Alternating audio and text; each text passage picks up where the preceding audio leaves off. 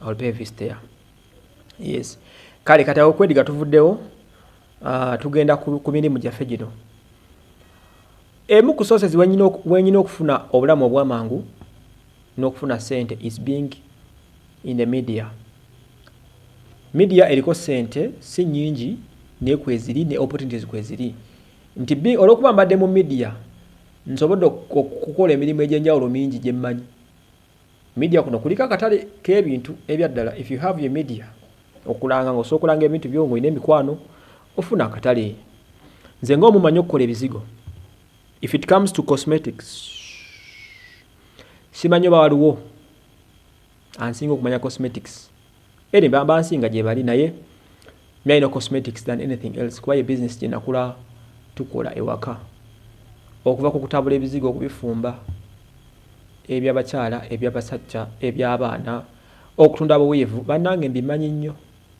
Naye sibikolangako we nakula saabikola. Nja kubikola mu maaso eyo. I had a plan. Nja kubikola. Era nina brand yange y'ebizigo gyeri, but nagiwamu time nsooke malo pursuing career yange eya media. Se ebizigo mbimanyi obikola. I'm skilled in that. Yo skill gye nsinga okuba nayo by the way. Ng'ogyeko okusoma ebya media. Mmanyi nnyo ebizigo n'okusinga ekirala kyonna. So ze zimu ku business zange ze nsuubira okukola mu maaso awo. Era ezirimu ssente. So that one gyeri mu pipeline. Okay. Then otwa tuvuddewo ku ekyo emirimu emirala I'm into farm. I used to be into farming. Okulima nako nkumanyi. N'ebyobusuubuzi. So nze emirimu ngimanyi, but I've never been employed anywhere. Tebankwesangako nze nti bangene mu office y'omuntu. Nedda. Kati lwaki mbadde njagala nnyo media is because media buli mukisa gonna si mwena nti emikisa mugijja ku media. Naye nze kye nganze experience yenye nti ku media kuna emikisa mingi. Kw'osanga buli muntu wa buli kika omulungi n'omubi omusanga ku media kuno. Naye abalungi basinga obungi. So media is the way you handle it. Bw'obeera ku bintu byaffe bya media n'osalawo ng'ojja ogamatize ku media nnoonyako bakazi obafuna nga bw'oyagala. Obafuna nga bw'oyagala. Rina K's Oliota, I've been missing you, darling. You used to comment much on my videos, you know. So gwomu ku bantu bemmanyi Rina K's abalaba buli YouTube channel mu Uganda. Ekyo nakyo notisinga. Mu buli video yonna ku buli channel okomentingako. Zonna ze nalinda byeko. Erinnya libeerayo. Simanyi buli mugokola. Sijja kugenda but kyenkwagalako o supporting aba YouTubers. Buli channel ogiraba so bigger. So many chagati ku media we get friends and family. So that's why media eyo njiwa nnyo ekitiibwa nti kuna emikisa kwegiri. Sente kweziri. Ng'ovudde ku sente zokka eziva ku Google zesasula ba YouTuber. Bukadde bubiri, kamu kitundu, 3, 5, 6. YouTube sente zokola zibakuwa. Era bazisasula. Ogwo muli mulamba kyovola banze. Sigama nti I'm unemployed. I'm not unemployed. Ndoza njogedde kituufu. Omulimu weguli guno. Era guno nga natandise okukola bulungi bwe nti there is money. Ezo zokka zokka eziva ku mwezi ziba zimala okutambuza obulamu n'okutereza ebyo bikyaganye. Kacyovolaba, I have to be back on media nkole mbe nga nfuna sente ntereza ebizibu byange. Then n'ebirala oli kadama simanyi sagala kikosa kigambo ekyo naye nga kyekyo kale kyogedde Rina. But mwekyo kyoli you're very proud and humble that you support Ugandans. Webale nnyo gwomu kubatadde tofaali. Ndoza gwe fani we byasa gwe manyi gwe nalindabye. Maybe abate ba commenting and njogera ku ba commenting. Man, you comment on every video at every live oberako. Ekyo nakkiriza. Kakati tubadde ku issue walenti I have to be on media if I'm to survive. Sagala balimba. Bwemba siri mu media. Kisoro kuntwalira ebbanga mwene Uganda ya fembi getuwangalira mbannange. Mu Uganda ya feje mmanyi. Kisoro kutwala ebbanga dene nnyo nga tozzeemu like it can take emyaka nga 15 okuddamu gaining obulamu bwe nalina kiwanvwe. So nga ku media obaako you can take small time. Bw'oba creative you can get so many things. I'm seeing Diana Namagembe. Ogambi Bambi, Emma waffe ddala ddala. We'll be back, Emma. We love you so much. More than ready to support you. Thank you, Mami Namagembe. How are you doing? Hope Watoto is fine. Namagembe, she's one of the people, one of my people, my close people, abakolera ku Watoto. So she's a very nice person. Omukubali mu charity. So media bobatu kugampulira nga media, I'm comfortable with it. Gwe muli gwenkola n'essanyu, wemanyi there is money. Estandikirwako. There is someone yambuza ekibuuzo nangamba Emma, why don't you go to abroad countries like US, like UK? Actually, my dream country is UK. Zoli bangamba ati Emma, jangwe Bulaya. Jarabera mu Bungereza. Bungereza. Era nekero nanga Emma ticket ye Bungereza eri wano. So my dream country is UK, not even America, not anywhere else but UK. I just love that country. Na ye okugenda Bulaya n'okola oba n'obeera mu bazungu kumalirira nzo malirivu obeere Bulaya sinabufuna twagala balimba omalirivu obeere Bulaya obwo sinabufuna. I love home so much. I love Uganda so much, and I believe that Uganda has some good opportunities. Uganda has some good opportunities. By the way, you subscribe to this channel. Subscribe to channel nyiga kapesa ako subscribing. Twagala ba subscribe mtwalo 10. So namwe abali Bulaya mukimanyi Uganda nsi nnungi simbi just ebijirimbi ebitatambulira bulungi but buli omu yandagadde akolere waka. So to some of us we believe that we have opportunities in Uganda and chances are there. Emirimu Uganda mitono tegirabika ne kufa abamu emirimu gyegiri. To some of us emirimu gyegiri nze sikera ngo kumacha nenkaba muri mu Uganda ekituve emirimu gyegiri. On top of the same time sikera ngo kumacha nengunonya era tebankozesangako. So kaonda bakubikako ekisa n'ogwamu eyo line emirimu ogufune Uganda oba osobola business tambula kuba bagaga bangi mu Uganda gye bali ebintu babikoze okitegeera. So babeerayo Uganda bantu gye bali ate bagenda buli mwali bweru. So webulikeera ku macha ng'emmandwa zingamba genda empewo z'abakulu kwegana okutambula nga zingamba kugenda kubeera Bulaya UK where bukiri kya kumacha nga kati gunninnya omuzimu nja kugirinya nange naye as of now I don't feel like being there. I feel wano kumuzindalo wano sente weri bisoro tambula wafe tukirozezaako mirimu gitambula.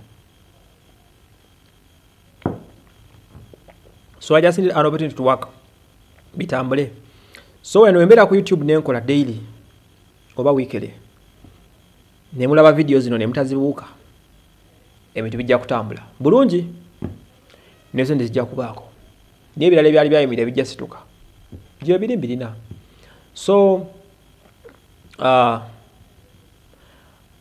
when I'm back nga tansokola of course yakuddamu zirukanye emirimu gyange emirala wawula omulimu gwesasobola kuddamu gwe mulimu gwa leba ogwo sisobola sisobola gwantama nnyo nota ntiru nga guteredde. Abantu befaako bokka man, abantu befaako bokka so nga ate guli mu ssente naye munanga abantu befaako bokka tebafa ku balala. So bwebuzibu obukirimu naye ng'emirimu emirala mirungi gitambula era life keeps on moving. So omulala yambuuzizza, what have you been missing on YouTube or missing on the media? I have missed everything on the media. Everything, you know. Entalo ezibeerako nzimisinze nzisubiddwa analysis omulungi mbadde mu misinga mbalaba abantu bakola za analysis okwo ne banyonyola ebintu ababi batategeera abalala baba bitegeera. You know, nze nyumirwa nnyo to give information kikimu ku bintu ebisinga okusanyusa zokwera ku media nga nkola nga njogera kinsanyusa. So I've been missing that so much. Bina misses emikwano emingi gibeerako ejijja ku media kujja emikwano. Nagambe media eno oba oyagala buli kyoyagala ku media okifuna. Bw'ogyagala bw'ogifunamu. Bw'oba oyagalako bakazi obafuna. Bw'oba oyagalako mikwano ogifuna. Bw'oba oyagalako basajja ng'oli mukazi naawe bafuna. Bw'oba oyagalako tutumu olifuna. Bw'oba oyagala kiki whatever you want on media.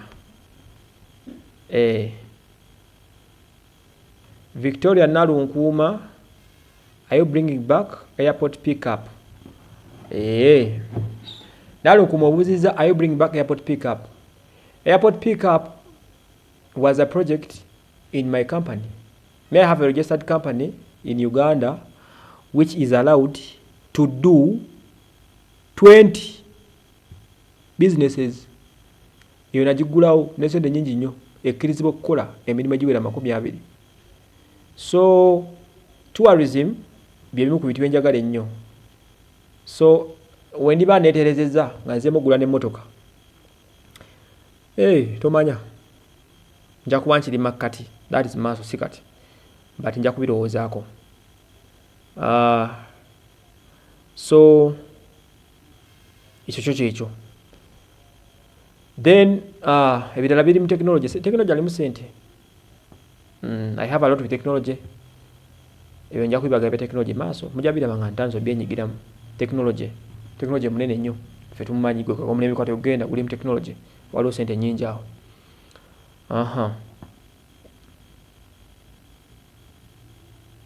Okay, kakati content wise content yakyuse nnyo ebbanga limbalize nga sikola ku internet. Content yakyuse katogere ku content. Content ekisooka content mu Uganda yagwamuko kikyo kyamusuula. Ebimu ku byasuula content bye bino wammanga. Ekisooka twogera nnyo Oluganda. Twogera nnyo Oluganda, lulimi lwaffe siganye neerukuma mu Uganda. Era abatuwuliza nga bali bweru wa ggwanga babeera bannayuganda aboogera Oluganda. Ekyo kimu. Twagana okwadvansinga ba content creators bangi bakyaganya okusitula omutindo guzza kukumikisingamu n'Oluzungu. So ekyo kimu. Ekyokubiri content ayingiddemu abantu bangi abatandibadde ba content creator. Naye bonna mwe bali ba TikTok mbala bali kyalo kiramba bajjudde. Buli alina essimu ye nga ya smartphone ng'esobola okukwata kamera ennungi akeera bukezi ku makya ng'agamba nti kakati ng'ayiwayo nga zidda okunywa era mbalaba basiba enkya n'eggulo wano. Ebasibya ki? Tebamanya kye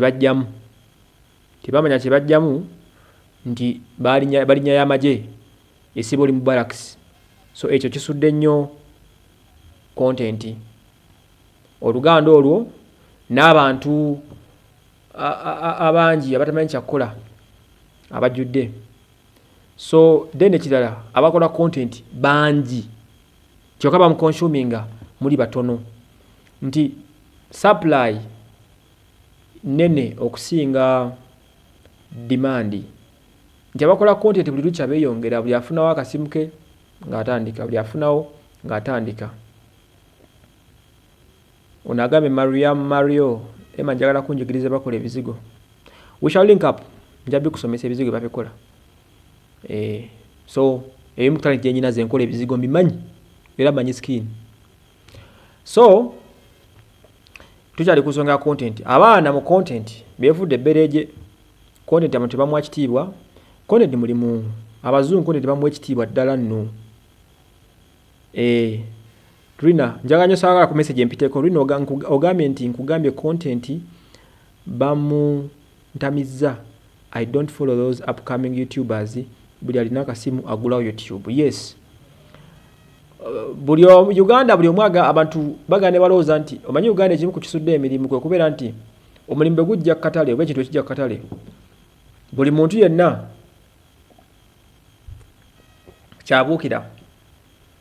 Omulimu kasa gujja nti ogwo gutunda nti buli omu ng'agirinnya. Kati banamawulire bangi baite bafuna mirimu, abantu bangi baite balina mirimu, ne bakizuula nti kasitobeera. Greetings from Ronia. Ronia oliotya. Kasitobeera ngozo okwogera n'olekaana nti ojja funa ki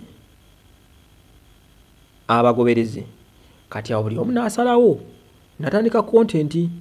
So nga temba zoom content is a professional. Abamulimu bamukola bulungi nnyo, bakola kye balina okukola. Naye ate ffe Kampala waba na Uganda kye beekola content buli agira ng'ateeka kati n'aba ng'ali mu Luganda nga mungi, abamulaba nga batono n'aflopinga. Then content scope bye tunoonyerezaako okuwa abantu tebiwera. Lwaki? Bonna buli aggulawo content amaliriza either ataddeyo by'abayimbi mu biraba, bwe ba press conference nga ya muyimbi bagikola kugifiirako.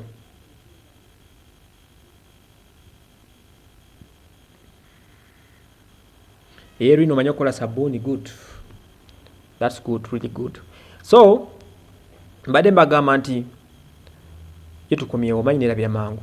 Buli nsoma message za mwimbi vaako mbadde kyabagamba nti content gwe tuwa abantu mutono.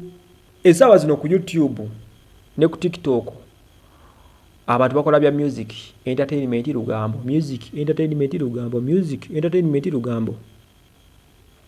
Nimba ngo omukutu gonna bagujjuzaako mboozi z'abayimbi. Kati mwabalabi nimba nga muli limited kwekyo. So nga ate content so okola omulungi mungi nnyo. Omukyala mwana we gwe yakuweera agule nja kuddamu ekibuuzo kyo. Kati so nga ate content mungi, content w'obulamu gwe bayita vlogging gyali, content w'amawulire ganaga international gyali, content w'ebyobulambuzi gyali, content mungi abazungu gwe bakola mwabala bawaka abazungu. Nga naffe tusobola omukola mu Uganda, Abanigeria gwe bakola, Abannakenya gwe bakola. Singa tukola ekyo ne tugabana content oyo abaana ne bakola. Singa content mulungi singa tagwa kubanga ebyo byandibadde twandibadde tulina plenty. Twandibadde tulina plenty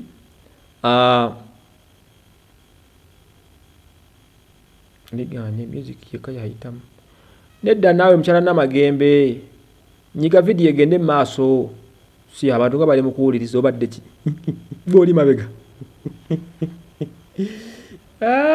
Ask about it naye nengamba Emma kamuleke bambi. Mbadde gamba nti awo content mungi okukola but we are not giving people what they want. Fena twesibya awo oluusi tulina sente content okukola naye muzibuzibu content muzibu abeyo tekamu sente omukola. Kale ndiba community ino okugwa mabala bamukowa ne mukowa okulaba buli kaseera mulaba bayimbi ku mutimbagano ne mbikowa nammwe content nagwa. Kyovola ba YouTube channel nyingi ziguddewo ne zigwa zitandisewo ne zikola ki ne zigwa kubanga waka wa beyo mukola bannange waka wa YouTube omuteekayo wa beyi. Olina okuba ne kamera, olina okuba n'amasimu amalungi, olina okuba ng'olina transport, data, bla bla bla, ogenda okumaliza nga tebigatta ng'omwezi miliyoni egenze miliyoni emu n'ekitundu egenze mu content naye nga z'ofunye teziweza dda kakadde. So bangi babonaabona bakimanyi kakati awo tuli. So awo ebyo nana bisudde omulimu guno gwa internet ne guba nga tegutambula bulungi. So nze nga nze omu like me as one mulimu content gwengenda olekerawo okukola nga nja kusigala mukolako bukozi mpola mpola. Emma yatutaasizza concert ye n'agisaako corporate kuba singa buli kachano kalaga concert ya nawudde ku mbozi ya Rem eyo tiimu ye yateekako copyright ku concert eyo nga wogiteekerayo strike. Kyovola abagana kati I feel kinaatuyambako oba bakontent creator tebakyagala ekyo ekintu naye kijja tuyamba. Abayimbi banasalawo nga bwakola concert ye takkiriza abantu bikwata nnyo. Concert zijja kendeera, bwe zinaakendeera tujja kuba tusobola okutwala obudde okugaziya obwongo tunoonye content omulala. I for one I support it. Abayimbi bateeke copyright ku bintu byabwe naddala concert ezo zikendereko tusobole okuba nga we can diversify ne mulema kubeera nga mwena nkugambye nze nakoleranga nakati mbalaba mbawuliza abaana bajjula ku zikonsati ezo n'otuuka nga waliwo abaana nga 8 nga bonna baze kukwata kintu eki music konsati ya muyimbi so nga wandibadde abantu nga 10 babamala naye olw'okuba nabo buli omu aloza kyekikola buli omu aloza kyekyangu manyi ekyangu ennyo mu Uganda kyetusinga okwagala situka genda teekawo kamera oba essimu yo babirabe it becomes very easy so bannayuganda bagala nnyo ebintu ebyangu tebagala kuteeka mu budde abaana bakola content oluzungu gye bali mikono gyange bangi era ekomite zegyendimu ze siri nnyo sikolagana nnyo n'abaana bakola content waloko si bakono bange nnyo nkolagana nnyo ne bali obuwala obwogera oluzungu n'abalenzi tulina community yaffe era ndi memba mu eyo community bakola content wa luzungu omulungi nno okutambula bafilminga ebintu birungi I feel nange yo content njagala omukola oluzungu because I know some English I can do some good research so ngenda kuba content oluzungu nange musaako wano era guno omulundi tujja kusanga content oluzungu n'oluganda of course oluganda nyamulekera kituufu nnyo kuba ba content creators tebaagala kukola content waabwe okay nja kuba mukola mu luzungu ne mu luganda waliwo ka section ke bayita shorts ku YouTube nja kuteekanga content oba shorts nga strict wa luzungu then niteekawo ne woluganda of course but let us mix up tusobola okufuna ku numbers olaba nakola emboozi y'abamalaaya gye nakolako life of a prostitute gye nakolere bwayise emboozi yo nakati abantu bakyagiraba ate abantu bankubira nnyo amasimu okuva ebweru w'eggwanga like nga bazungu si bannayuganda very many abantu emboozi yabasanyusa nnyo kubanga yali yakingere ng'ate espreadinga ensi yonna okitegedde so content oluzungu nze mwagala I feel I need to do that content then oluganda tujja gigumiikiriza n'okuzimba channel empya nazo kikooya mpozi nga muna subscribinga ku channel y'oluzungu ate muyinza okuganda sibamanyi naye bwe munaamusogumira ne tuteekako kuno oluzungu n'oluganda bijja kutambula bibe nga bitambula so but YouTube yokwendi I'm gonna be giving you stories maybe not on a daily basis but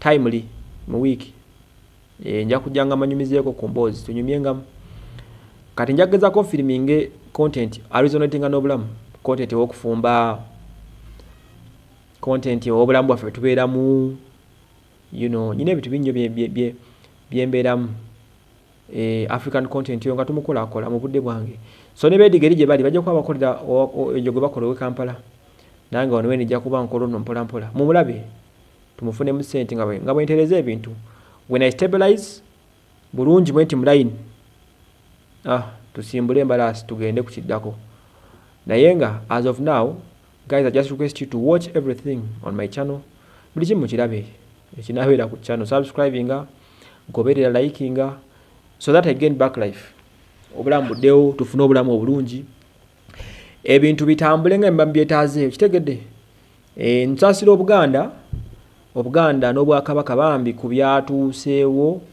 ku kufa kw'omutaka akulira ekika ky'abendiga bambi abendiga mikono gyange baserunkuuma bannalunkuuma bannabbosa